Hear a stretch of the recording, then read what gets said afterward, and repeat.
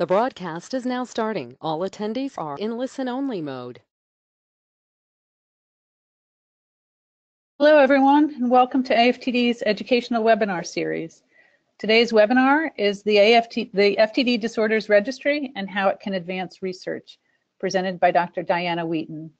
I'm Sharon Denny, Program Director at AFTD, and on behalf of all of us here and Dr. Wheaton, I'd like to thank you for joining us today. Before we get started, I'd like to go over a few items to help you participate in today's event.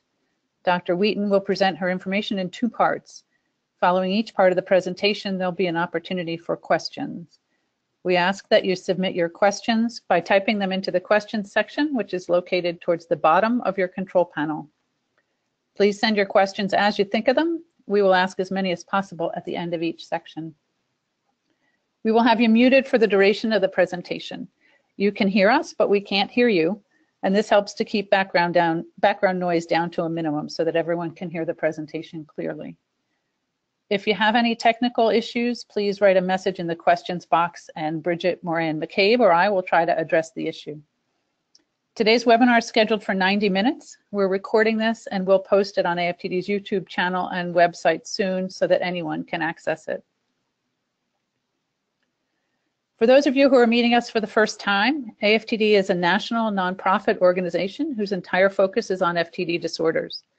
Our mission is to improve the quality of life for people affected by FTD and drive research for a cure. We do this every day through advancing research, awareness, support, education, and advocacy. AFTD offers an ever-growing array of help and support for people diagnosed with FTD, their families and friends, and the professionals that serve them. This includes accurate information via the AFTD website, a companion website for children and teens, and the only helpline in the country devoted to FTD. Each helpline call and email is answered individually by a specially trained AFTD staff member. AFTD's national network of support groups provides facilitators with ongoing education, support, and networking with peers to best meet the needs of FTD families in their community. New facilitators are always welcome. The Comstock Grant Program provides direct assistance for people to travel to an FTD conference or to access respite to recharge. A new pilot program helps persons diagnosed with FTD access goods or services that will enhance their quality of life. And finally, Partners in FTD Care is an education initiative for health professionals and family caregivers alike, with case examples and strategies for managing care. If you're interested in any of these opportunities, please let us know through the helpline and staff will get back to you to discuss them further. Next up from AFTD are some dates and opportunities for your calendar. AFTD's annual Food for Thought campaign is right around the corner. For 2 weeks at the end of September and the start of October, we will celebrate FTD awareness with fun events in all 50 states. A new toolkit makes it easier than ever to share some food and your FTD story to raise awareness and funds to support our mission. For more information, please contact our grassroots coordinator, Bridget Graham. The next installment of this educational webinar series will be in November, and we will be sending more information about the next webinars shortly. And AFTD's annual education conference will be Friday, April 13th in Chicago. We hope that you can plan to join us now for this unique education and networking opportunity. And now it's my pleasure to introduce our guest, Dr. Dianna Wheaton. Dr. Wheaton joined the field of FTD research as the director of the FTD Disorders Registry in January of 2016. She has an MS degree in biology and her PhD in health studies with a focus in community and population health from the Texas Women's University.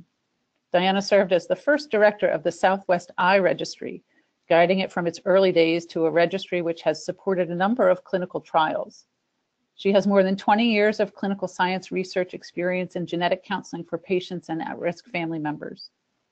As registry director, Dianna manages the daily operations of the FTD Disorders Registry, working directly with persons diagnosed with FTD and their families and leading outreach efforts to the lay and health professional communities. She assists clinicians and other researchers and organizations interested in using the registry to answer important research questions and to support clinical trials. So without further ado, I'm very pleased to welcome Dr. Dianna Wheaton to our program today. Good afternoon, everybody. I'm very happy to have the invitation to speak with you and talk a little bit more about the registry. And actually, what I want to do is give you some background as well as tell you a little bit about our enrollment progress and describe kind of what some of our data outcomes that we've collected are so far. So first, let's start with a little bit of background information. And one of the first things that comes up in discussion with people is what actually is a patient registry. And according to NIH, or the National Institute of Health, a registry is a collection of information about individuals that's usually focused around a specific diagnosis or condition. Now, registries come in kind of different shapes and sizes, and we can, in a general sense, categorize them as contact registries or research registries. A contact registry is one of the more basic forms of registries, and it is usually composed of both contact information and some basic demographics. But it should not be construed to be an email list. Even at its most basic, a contact registry needs to collect information sufficient to evaluate inclusion or exclusion criteria for research studies. Research registries, by comparison, are much more complex, and they also come in a number of varieties.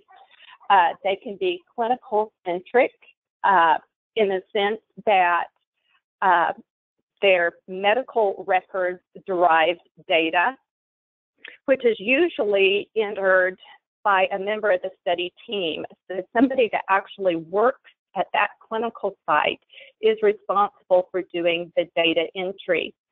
And the data itself is what we call quantitative data. And you can ask yourself, what's quantitative data? It is actually information that is a definitive measure.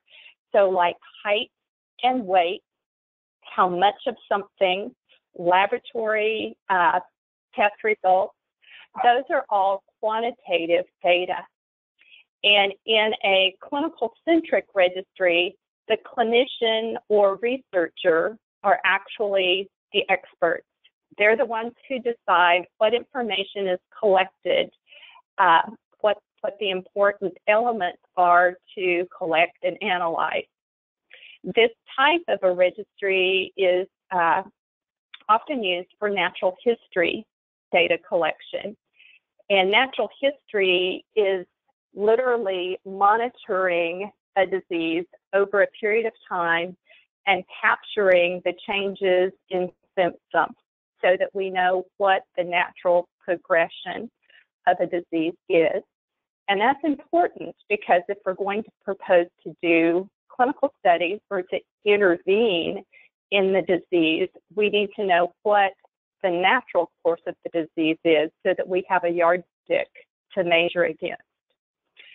Clinical-centric registries are also quite often used then for hypothesis testing. They are the type of registry that we use to test interventions very often because of the type of data that is collected there. In contrast, a patient-centric research registry is very often data entered by the participant. And this type of data is very often qualitative. And qualitative data really means descriptive data. It's more how and why and describing something than it is actually measuring with a yardstick. It's very rich data, which is quite informative when it comes to assessing impact of a disease on a person or their family. And in this sense, the patient-centric registry, the patients themselves or their family members and caregivers are the experts. We can also use a patient-centric registry for natural history, and it just is a different type of data analysis. This information is important for hypothesis generation, so it helps us look and gain new ideas for new questions we should ask, and can use that then to measure in a follow-up study.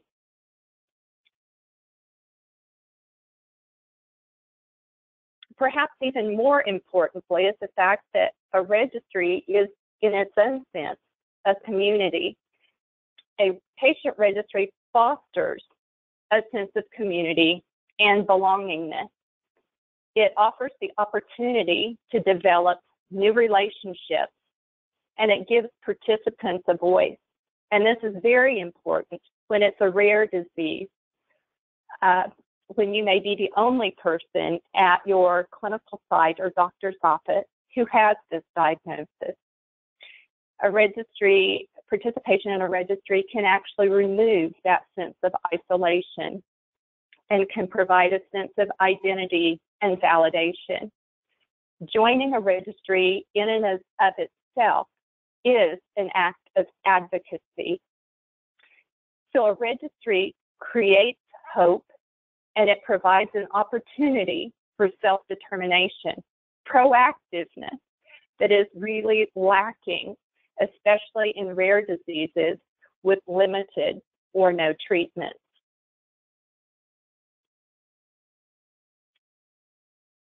So the FTD Disorders Registry began as an idea that was nurtured and cultivated.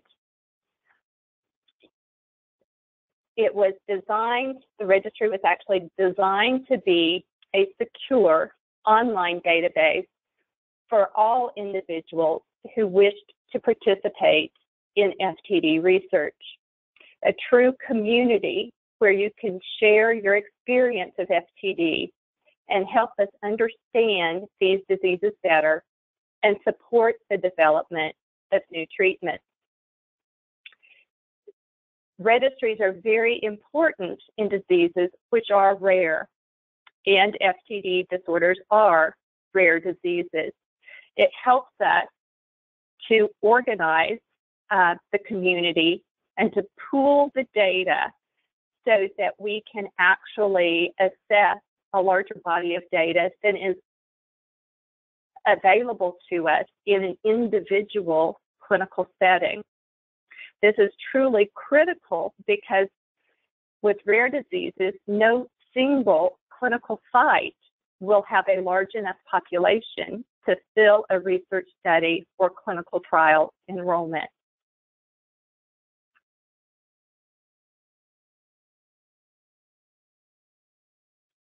So the FTD Disorders Registry was created as a fully independent entity with the Patient Caregiver Registry as the sole nonprofit mission. It was founded in March 2015 by AFTD and Bluefield Project for the Cure, and it is funded by grants from AFTD, Bluefield Project, and the Rainwater Charitable Foundation's TAO Consortium. Oversight for the registry is provided by a management committee as well as a scientific advisory board. And our scientific advisory board is composed of noted clinicians and specialists drawn throughout the neurology and FTD field.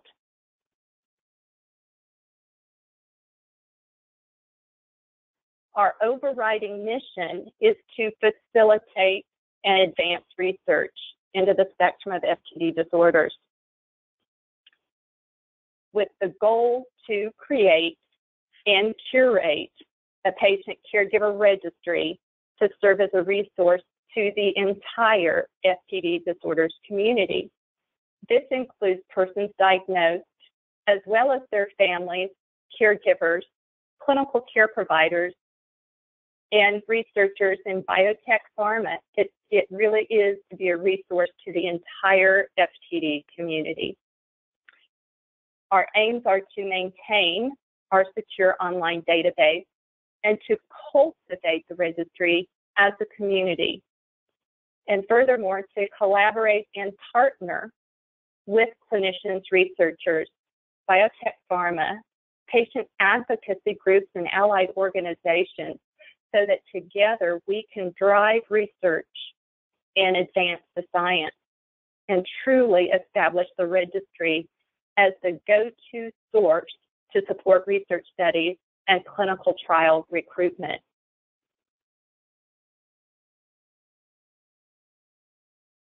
The FTD Disorders Registry format is actually both a contact and research registry.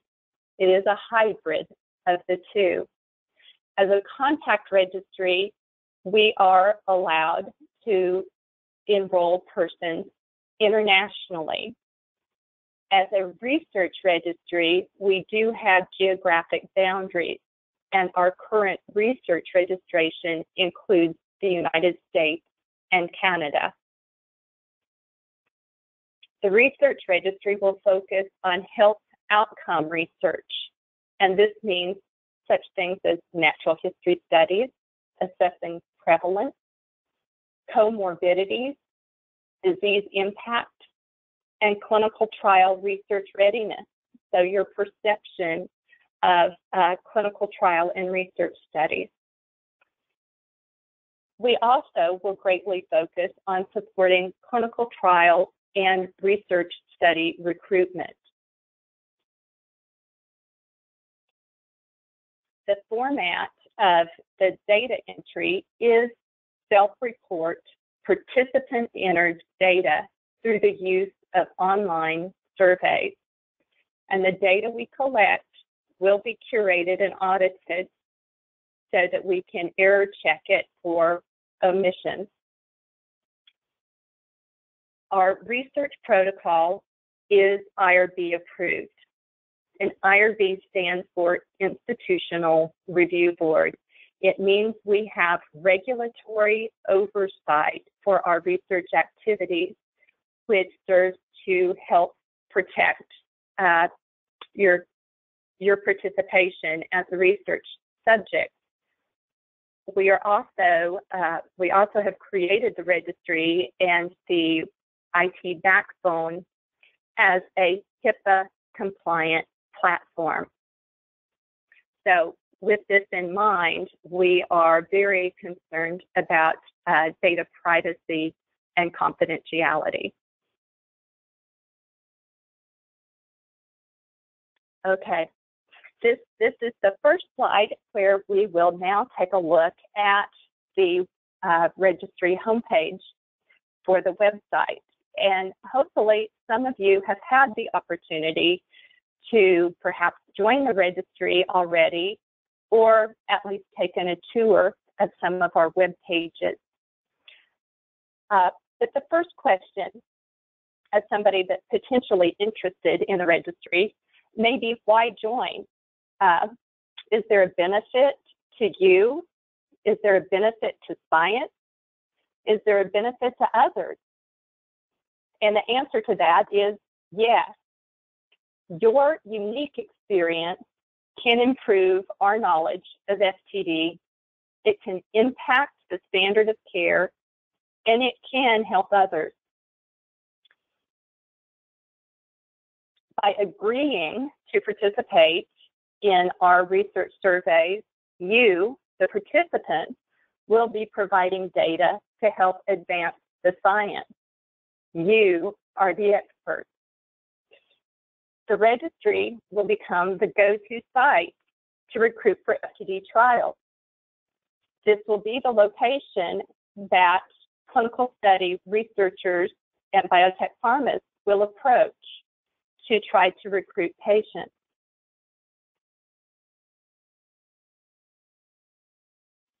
Now let's take a closer look at some key sections from the homepage.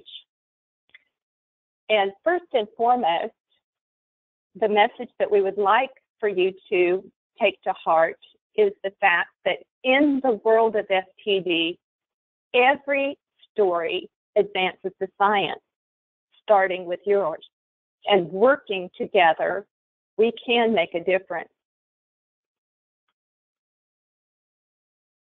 The next question when considering joining the registry may be, who can join?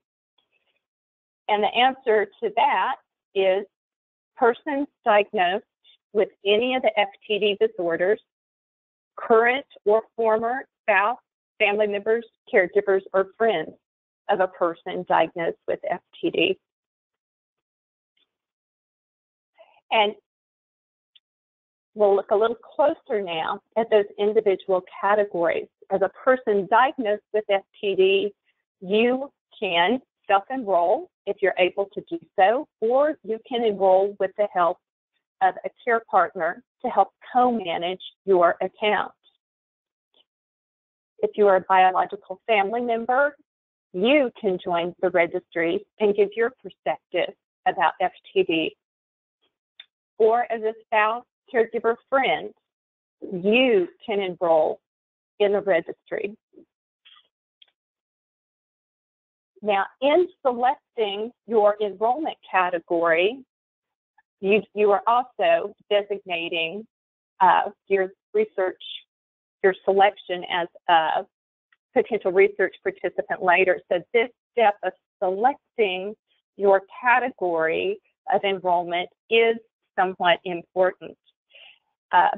If you ultimately plan to be a research participant, if you designate as the spouse, caregiver, friend enrollment, that means that your subsequent research enrollment is for yourself. If, by contrast, you select as a person diagnosed with FTD, either enrolling alone or with help, that means your subsequent enrollment in research, if you elect to do so, the FTD diagnosed person will become the research participant. So selecting your correct category for the initial enrollment is very important. That category equals the participant, the research participant in later enrollment, if you choose to do so. By selecting one of those three categories of enrollment, it takes you to a join page. And joining the contact registry means sharing your name and email address. And so you will see the registrant information section displayed on the page here, which merely asks for first name, last name, zip code, and your year of birth. The registrant selection, if you picked your category coming from the home page, will be pre-selected and filled for you, but you can alter that choice if you should choose to do so. If you have selected to enroll as a person diagnosed, enrolling for yourself or with help, your registration page has a second part on the bottom of it that allows you to enter care partner information. And I'm going to actually pop that section up a little bit bigger so we can look at it. And you may elect to fill out that care partner information upon enrollment, or you can select the small checkbox just above those data entry fields that say that I will choose to do this later. At the very bottom of that page, on everybody's enrollment page, there's a small checkbox about receiving informational updates through email or newsletters. And we hope that everybody chooses to check that box to receive communications from the registry. And by clicking the yellow button at the bottom of that page, you will have completed the process for joining the contact registry. And you will arrive at a thank you page. The thank you page explains the next step of participation, which is research registration. This is optional. We encourage everybody to participate if they're eligible to do so, but it means to create a login account with passwords and to also sign an informed consent. The key eligibility criteria include, which are shown in the lower portion of that page, include being a person diagnosed, a biological family member or a spouse, caregiver, friend of a person diagnosed with FTD, being 18 years of age, as well as a resident of the U.S. or Canada. Now I'm going to click on the page and enlarge the center section, which gives some additional information about participating in research. So persons diagnosed with FTD, as we talked about earlier, can join independently or with the help of a care partner to co-manage their account. If they choose to participate in research, they need to be able to answer questions independently or with assistance. If they're unable to do so, then for research participation purposes, we suggest that a caregiver, family member, or friend join for research participation so that they can actually represent the voice of the FTD diagnosed person. However, that FTD diagnosed person can still join the contact registry even if they can't participate in research and fill out the subsequent surveys.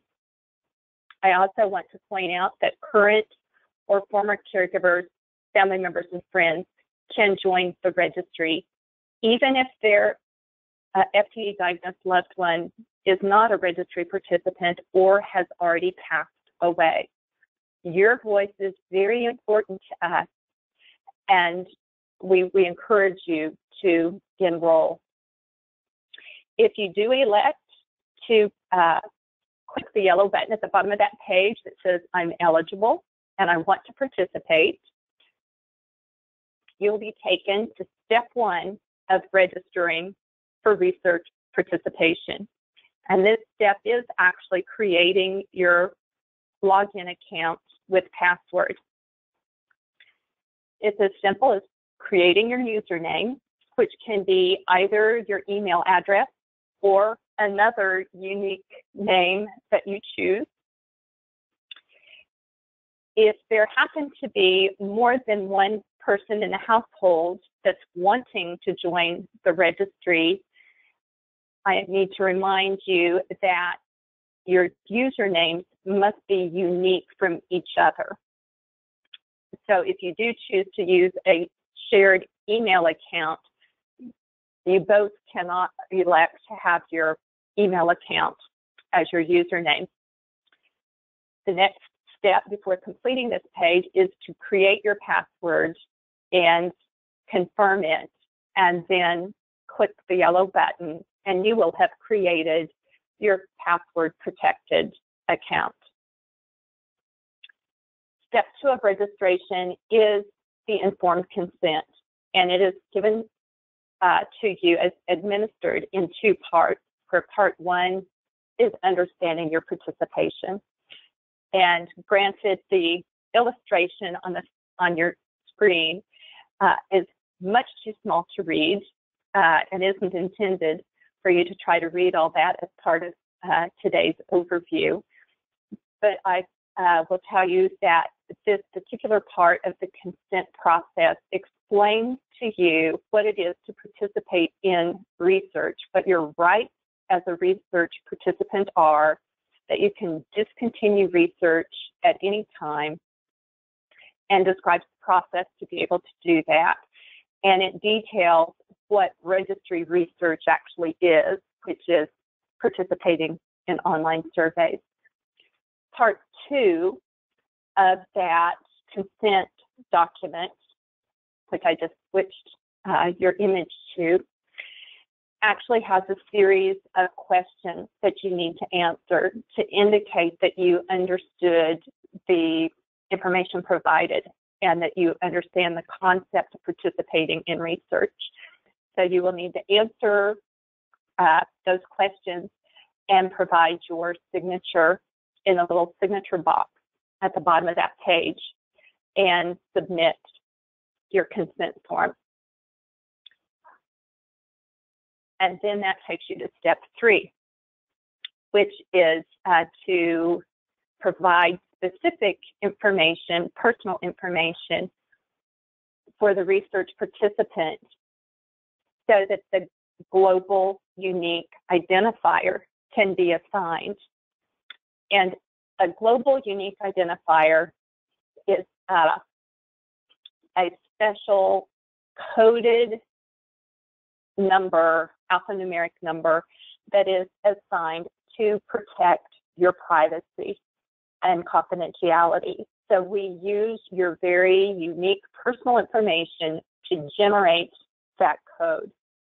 And that way, any subsequent data collection that is done only has that global unique identifier embedded in the document and not your name or any other personally identifiable information.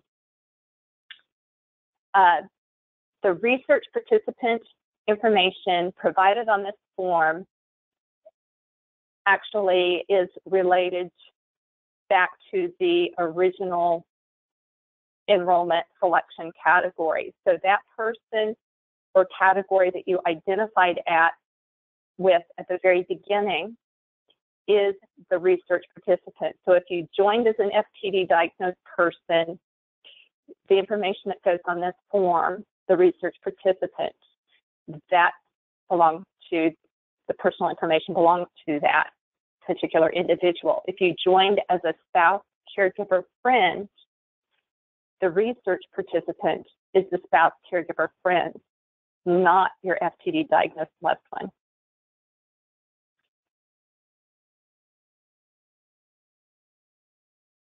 So once you have completed, that was the last step, once you have completed your research registration, you will get a thank you email from the registry, and you will be in a period of a 2 to 3 day wait for your global unique identifier to be assigned.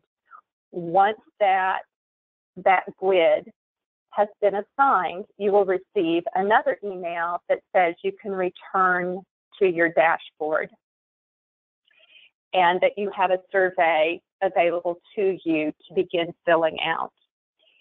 And so the next question then that comes up is, how do I return and get to my dashboard?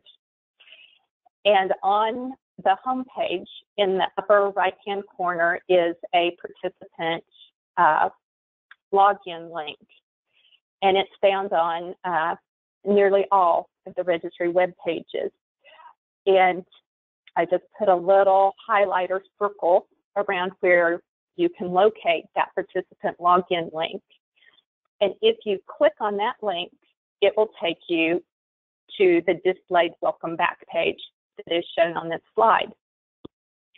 So if you did in fact create your password protected account, you would merely enter your username and password and click login to re-enter the website and arrive at your personal dashboard. Now this page is also important because it provides you a way to check your research registration.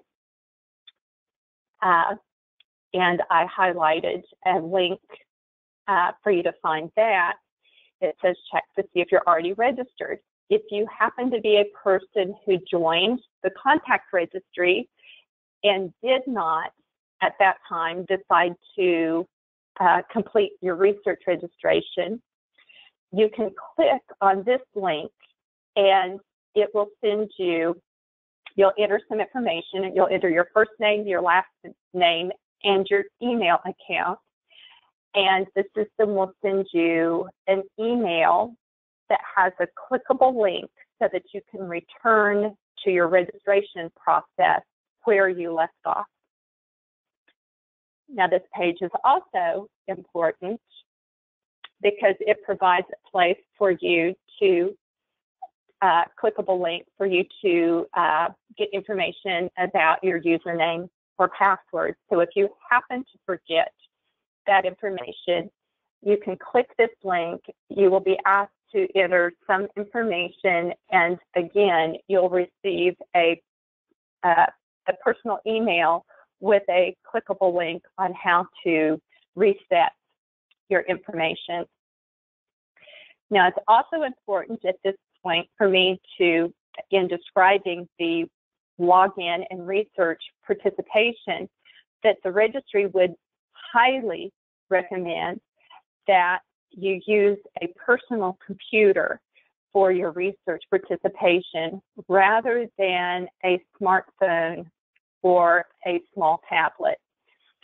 And one of those reasons, and a good compelling reason for that, is that the surveys are actually optimally created for display on a computer monitor and not a small device. And it can be somewhat frustrating if some of your instructions are not fully displayed on the screen and you're having to scroll up and down quite frequently on small devices. So it is a much better experience for the participant if you are using a personal computer. Another issue is that on some of the small devices, particularly smartphone or a tablet that's 7 inches or smaller, that little participant login button that I pointed out for this page doesn't display on all devices. And so unless you have bookmarked the page, the welcome back page, you will have problems accessing your login site on one of those small devices. So we do truly endorse that you choose to use a personal computer for completing the surveys. This is actually, once you get signed all the way back in, this is an image from a participant dashboard. And you'll see that there are tabs for surveys, my account, and notifications. So you would click on any of those tabs and be taken specifically to a page for surveys where you would find any surveys that have been loaded to your dashboard. The My Account page allows you to make changes to your account information, and notifications actually displays emails that have been sent to you from the registry. The data collection tools we already indicated are of the format of surveys and questionnaires. And the registry has 3 intake surveys that are demographics, disease impact, and research readiness. These are very important for research participants to fill out, as the information generated in these surveys actually completes your research profile. And we use that information to determine potential eligibility for participation in future studies. We also have been allowed the privilege to administer the ARTFul clinical network surveys, which they actually use at their own clinical sites as part of their research. And these are the lifestyle questionnaire, autoimmune history, and clinical trials survey.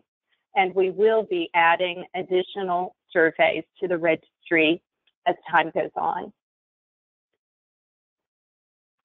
Data privacy and confidentiality is one of our utmost concerns, and the registry has taken numerous steps to protect not only data integrity, but more importantly, your privacy. And obviously one of those measures is to de-identify your data, and we do that by assigning the global unique identifier and also restricting who has access to that personal information. And the registry director and registry manager are the sole persons who have access to that personal information. In any other any other aspect of the database, the information is completely decoupled and de-identified, such that aggregate de-identified data is what is shared with the public through the website, through newsletters, through publications. Any third-party access, such as a request from a clinician or a researcher, their access is only to a subset of de-identified data. And these requests are reviewed by our scientific advisory board and approved by the management committee. And at this point, we'll take a little break and ask if we have questions about enrollment or any other questions that you may have brought to mind up to this point. Thank you, Dianna. That's a great presentation and a great point to pause for questions. We do have folks who've been typing and sending a variety of questions in. So I'm just going to ask them kind of in order, and we'll go through as many as we can before you're ready to move on. So if people participate in the registry, does their entry the registry restrict in any way the types of research that they would participate in?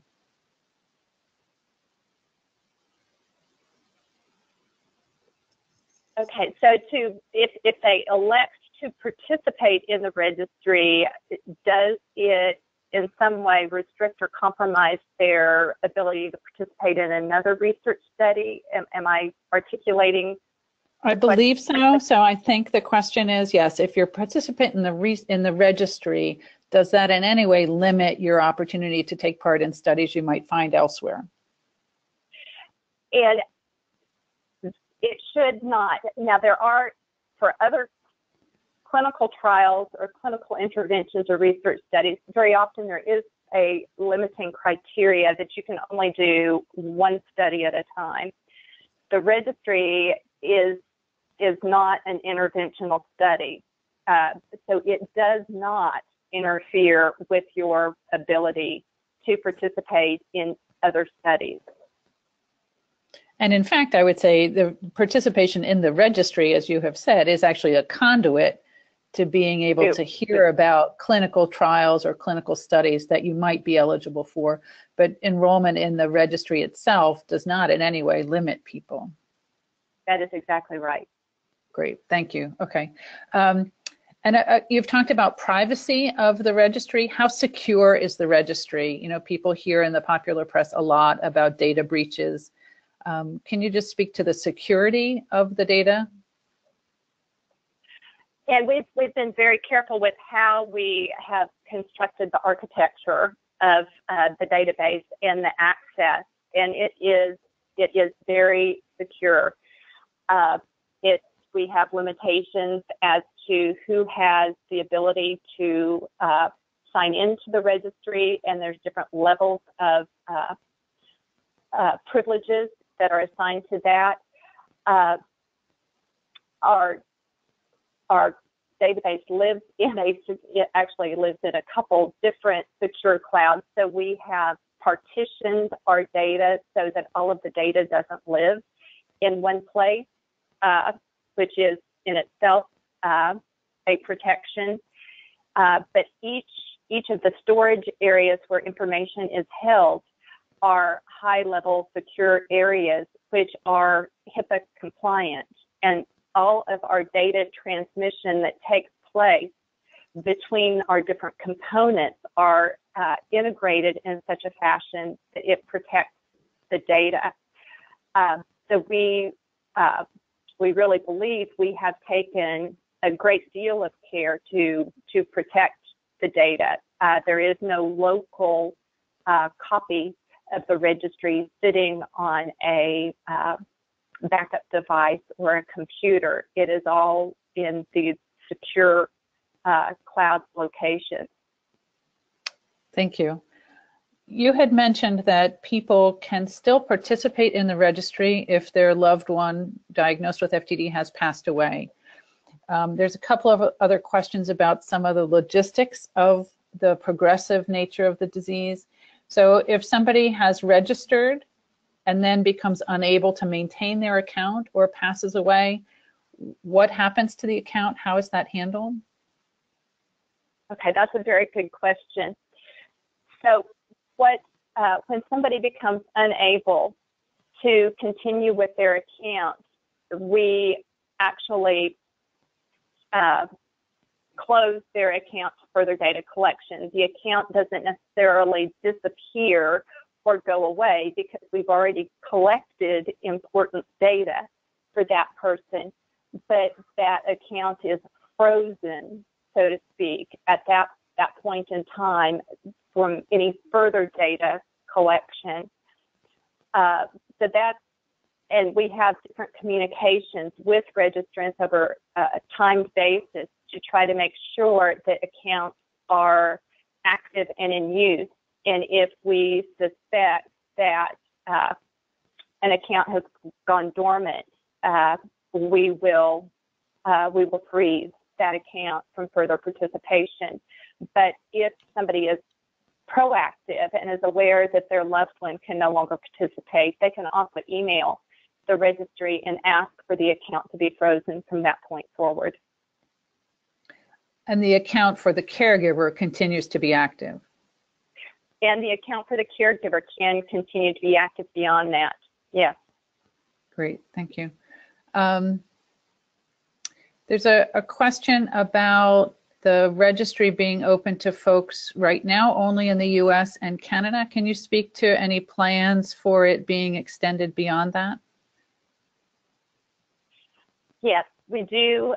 We do have plans to expand international enrollment, and that's one of the points of allowing the contact registry to include international enrollment is it allows us to assess where interested parties are, so that we can prioritize which countries to try to interact with first to bring into our research registration.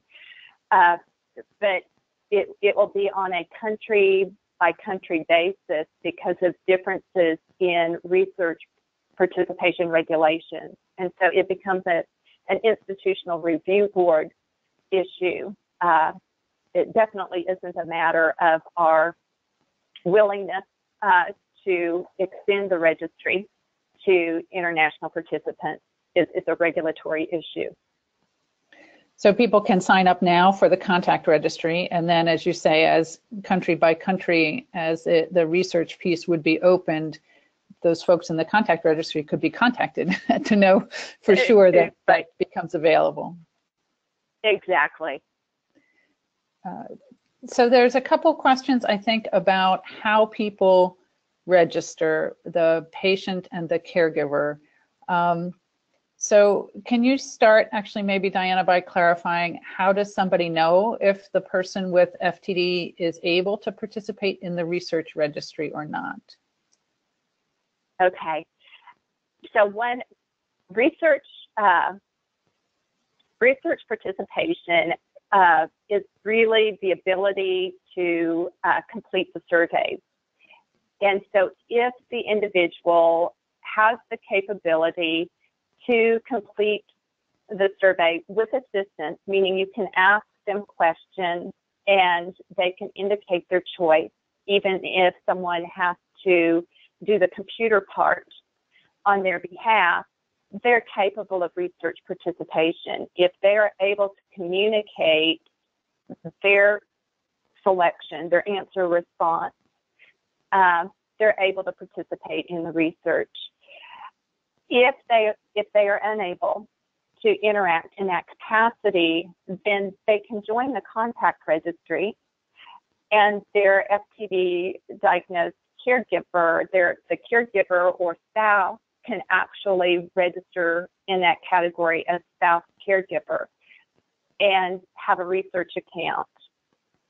And they will be giving responses from their perspective as a spouse caregiver, but also have the opportunity to give voice or act as an informant for the FTD diagnosed person. And in the event that the person diagnosed is not able to fill out the surveys and therefore be a participant outright in the registry, in the research portion of the registry, does that mean that they are not eligible to participate in clinical trials? No, it does not. It does not restrict them from participating in clinical trials. So even the caregiver, spouse caregiver, as informant will be telling us about the FTD diagnosed person, and based on the information that they're providing, we know that there is a potential FTD diagnosed person available to participate in a research study. So the notice would go about an upcoming study would go to the spouse caregiver, who would then potentially be able to follow up on behalf of their loved one to participate in that study. And I know, from all the contacts that we have with folks calling the helpline at AFTD, that there's a tremendous desire in our community to be able to participate in studies as they come online. And I just want to really underscore that the whole purpose of the registry is to try to maximize participation for those people who are interested and who are eligible. And so trying to cast the widest net for eligibility in studies is really part of the goal here, because we know that it's really asking a lot of people, and we know that it's challenging to participate. So by, as you had said earlier, I think this is an advocacy tool. People can advocate and be heard in kind of this whole part of our business in ways that was not available before. So it's really exciting in that way. There's a couple other questions, and I'm going to ask you to move on to your next portion. One is, are there brochures of any kind or any kind of literature that people can take to their doctors to display in the waiting room or to give to patients? Yes, the registry does have brochures, and we do have a handout that's what we call a fact sheet, and we will be providing copies of those to quite a number of different clinical sites. We will look into, and of course, some of our key patient advocacy groups will have copies available as people perhaps request from them as well. But you can also contact the registry if you want your doctor's office, if you want to inform us of a doctor's office that you think would be a likely place to put some of our brochures or handouts. You can provide that information to us, and we'll be happy to do that. Great. And the last question in this section is, we all know that FTD is a clinical diagnosis. Is there a mechanism for follow-up within the registry to record autopsy results if the family obtains them? That is an excellent question.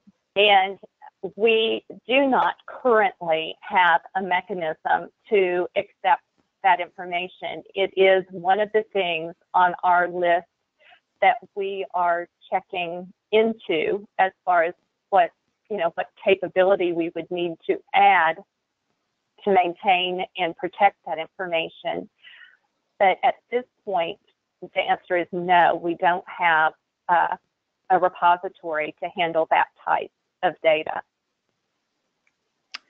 Excellent. Well, thank you. And we're going to ask you to move ahead to the next section of your presentation. Okay, so now it's time to shift focus a little bit. We've talked all about background and registration, and now it's time to talk about the actual launch of the registry. And what I have displayed here is actually an image from our Facebook page from March when we were giving a quick pre-announcement that our grand launch was going to happen that very next week.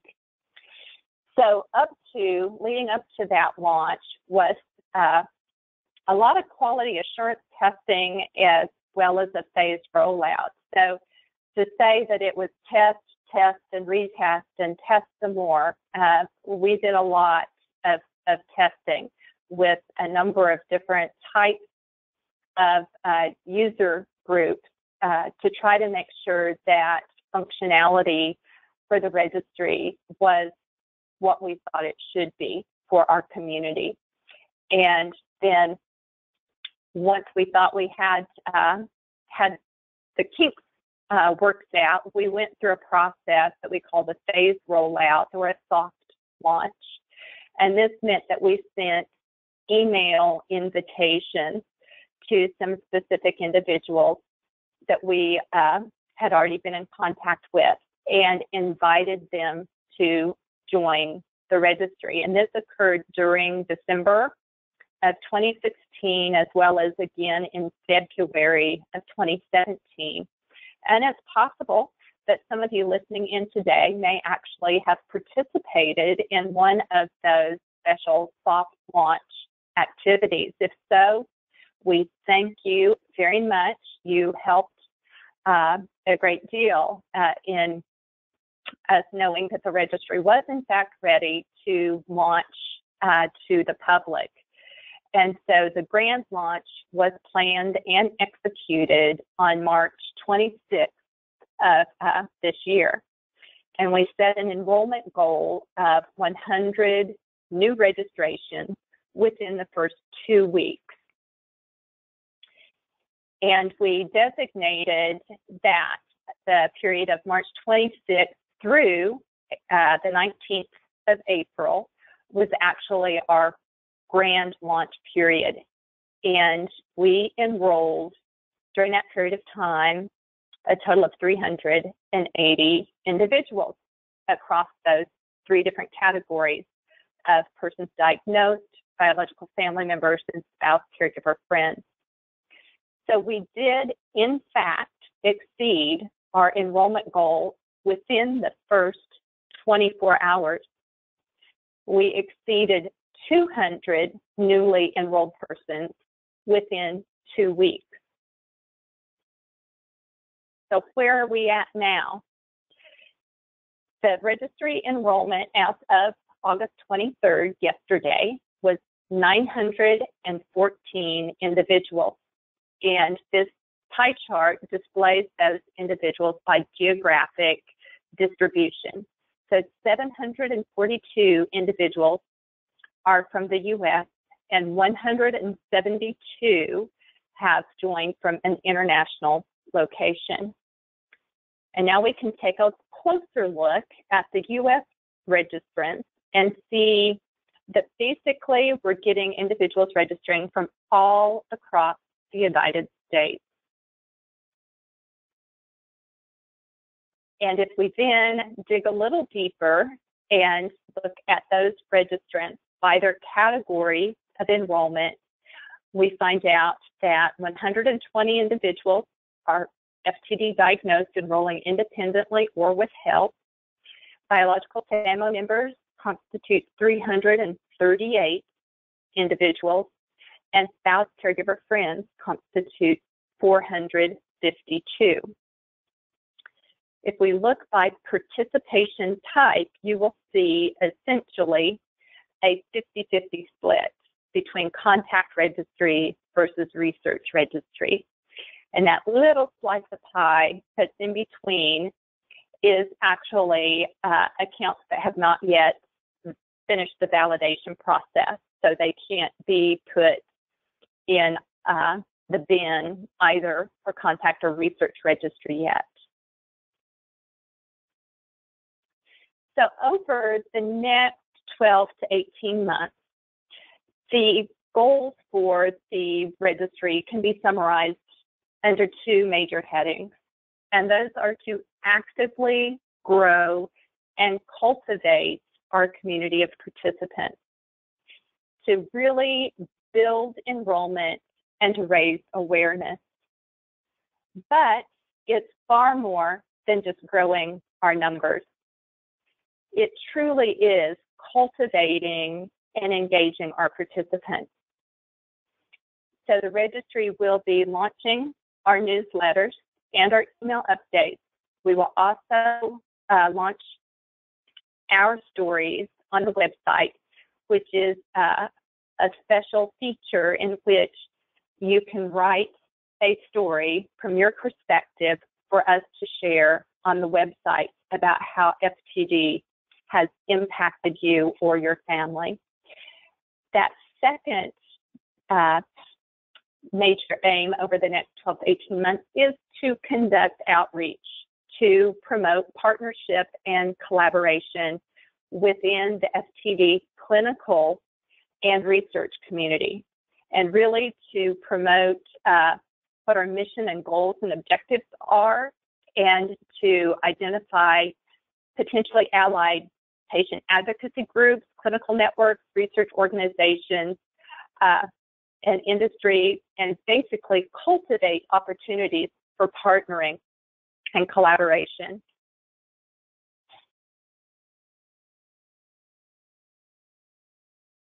And now I'm showing you a really very busy slide to illustrate the registry collaboration throughout the entire FTD community. And I'm not going to take the time to explain everything that's represented here. The take-home message from this slide is that the patients, caregivers, and family members are central to our efforts. And you'll see that they're displayed at the very top of this schematic, and you'll see lots of arrows pointing to and going away from them, that they are central to the registry function and what we hope to accomplish to collaborate to advance research. So now that we have registrants who have joined the registry, they've started completing their intake surveys, so we have data flowing into the registry. What can we do with that data?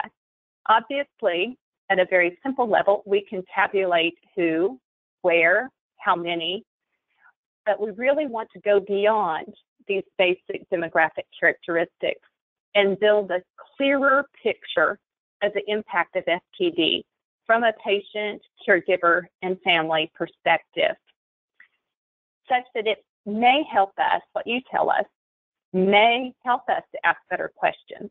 It may drive new hypotheses.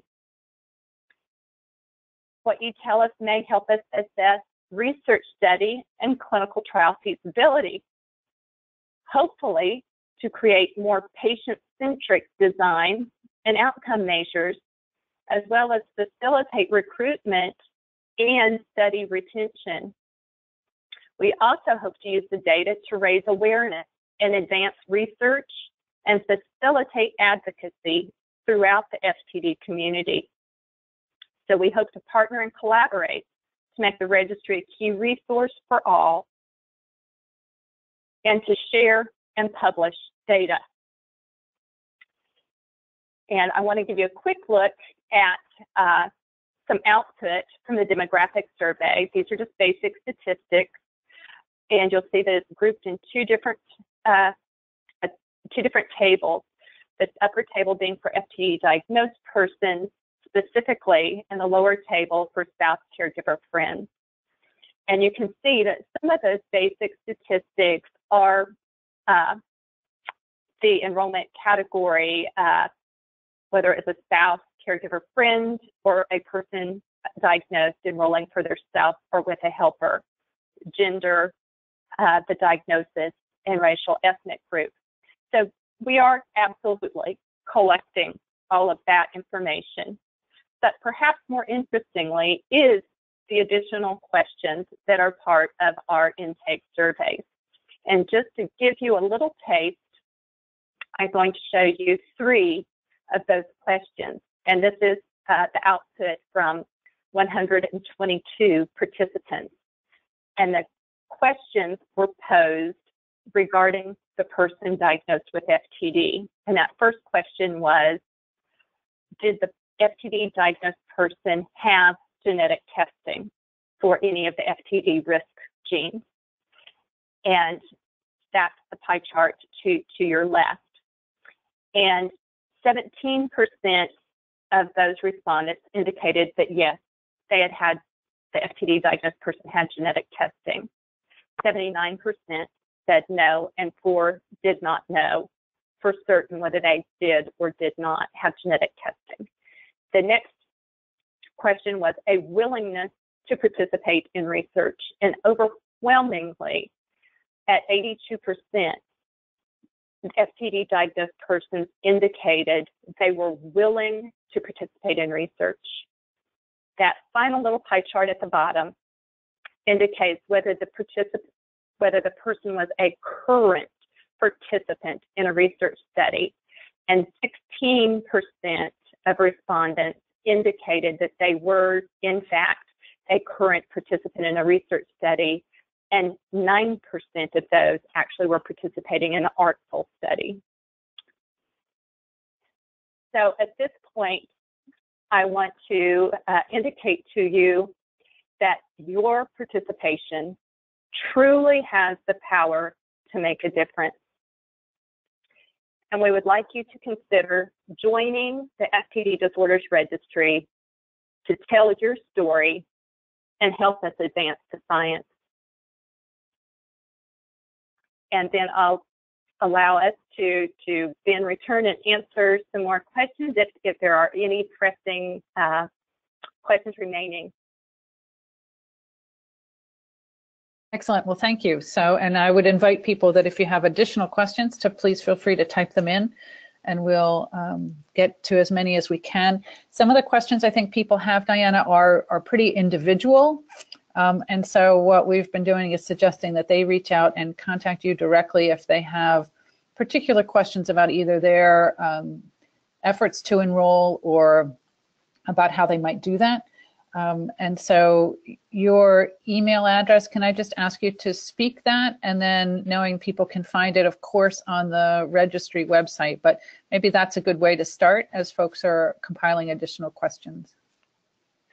And to ask questions regarding the registration, enrollment, any registry-related question, you can direct that to the director account, email account, which is director@ftdregistry.org.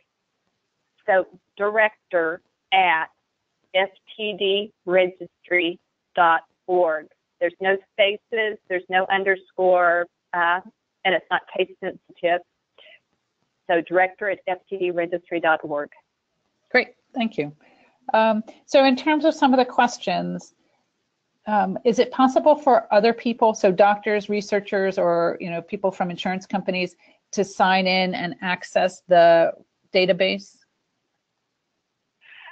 And the answer to that is no. At this point, we do not have a researcher portal that allows for outside sign-in. Any question or any query regarding the database is actually submitted to us as a request, is evaluated by the Scientific Advisory Board, and then approved by the Management Committee. And then I, as the director, execute a query of the database and provide a subset of de-identified data to the person who requested the information, as long as it met the criteria required by our oversight. And are you,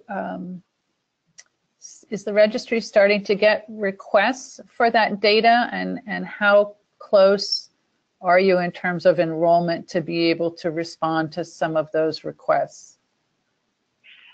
And we are getting requests for information from researchers who are interested in planning studies or clinical trials and wanting to know about persons available how many persons available of a particular type may be in the registry.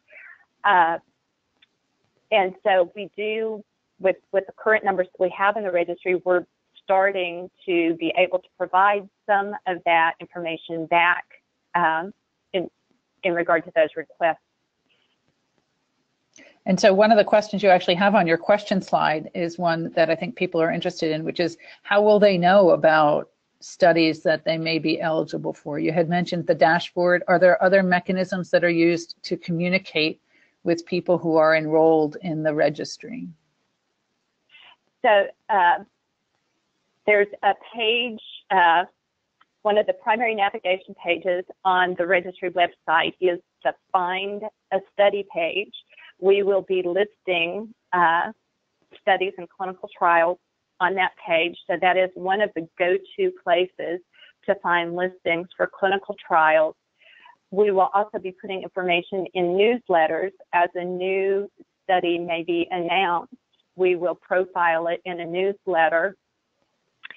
And if we have been requested to actively recruit on behalf of a particular study, there's also the potential that a registry participant would receive an email specifically to their email account, which announces a new study and provides contact information on how they would pursue obtaining additional information.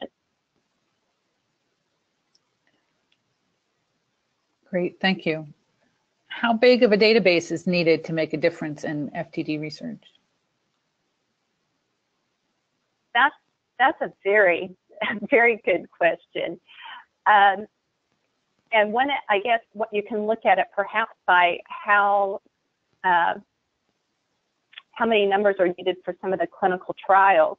And at this point, some of the clinical trials are looking to enroll 30 to 50 participants of a specific subtype.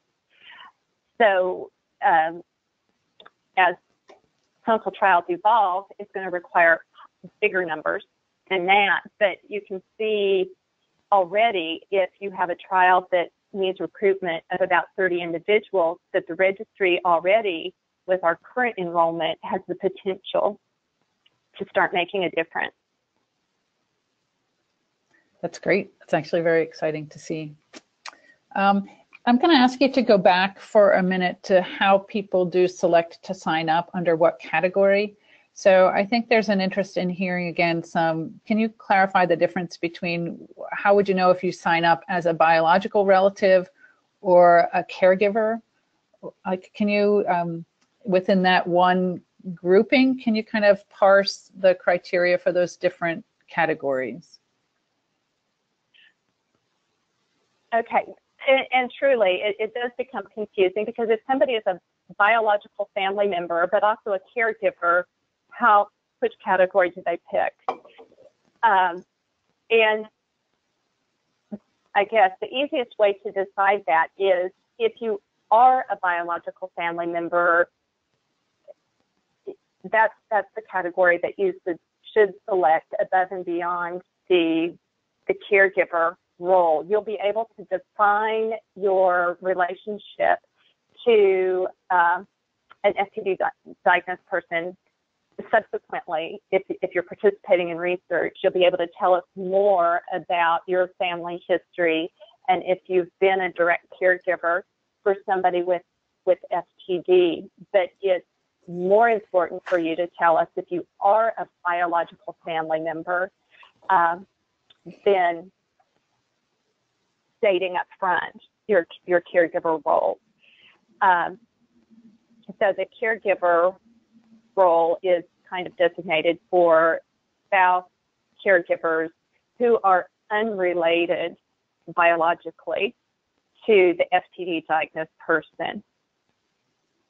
And I'm not sure if that fully answers the question you were trying to pose to me, but I hope that covers part of the question. Right, I think so. And again, I think if people know that they can just reach out to you, that don't be deterred from trying the registry because you have a question, because right. Dianna, as the director and the registry manager coming on, would be very happy to help you with that. There's also a question about people who may be in that portion of folks who are already participating in a research study. If they are already participating in a research study, is there a way for the data, for that data to be part of, then be included somehow in the registry itself, in the FTD Disorders Registry? And that's a very good question, because when we designed the registry, we made a specific effort to, since we're using de-identified data with the registry, we sought out the other major research groups in FTD to see what method they were using to code their data. And the registry elected to use a global unique identifier system that is consistent with some of the major clinical studies that are already going on in the FTD community. So our unique coded identifier matches what they're using. So we can, in a de-identified manner, link data that's being collected at these clinical sites back to the data that we're collecting with the registry.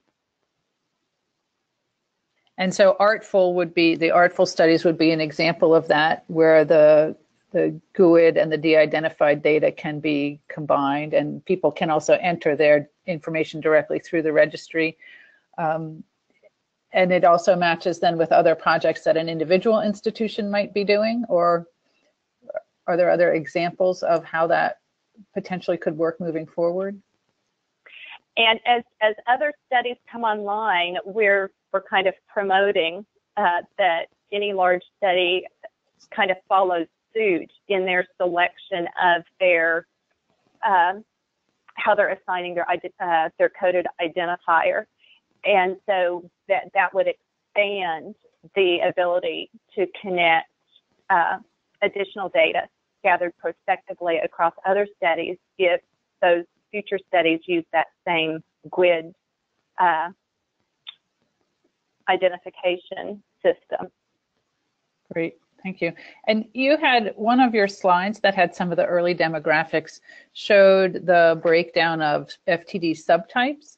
Can you just speak for a minute to the diversity of those subtypes and whether a subtype needs to be known, or if that information changes over time in terms of how people record that in the registry? Can you speak to that a little bit? And yes, absolutely. And I actually collapsed, that was a simplification of some of our disease categories because I collapsed the different subtypes of primary progressive aphasia just to a single category of TPA. So that is a simplification as far as what I illustrated. But you will be given in the surveys, you're given the option to select from the very specific diagnostic categories. And some people don't know.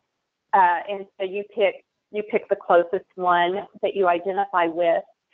And some people have not finished their diagnostic process yet, and that's given as an option that they haven't yet received their diagnosis. And then, yes, over time, people's diagnoses do change, and we will address that as part of the continued interaction with people, essentially asking if people have had a change in diagnosis and if we need to update that part of their registry information. Wonderful, thank you. Well, I think that's the last question. And I thank you for your presentation and for your patience and really, really good, clear answers about many of these questions that people have. So thank you. Well, thank you very much. I enjoyed visiting about the registry. Excellent. So, you know, on behalf of Dr. Wheaton and for all of us here, thank you very much for joining us. She will be with us at the 2018 Education Conference in Chicago, and would be very happy to meet folks and answer questions there, or even just to say hi, because hopefully you will have all registered in the registry before April. But she will be with us to represent the registry at that time. So thank you for joining us for this presentation. As we said earlier, the webinar has been recorded, and we will post it and send out the link as soon as it's available. As always, please let us know if you have any comments or questions about the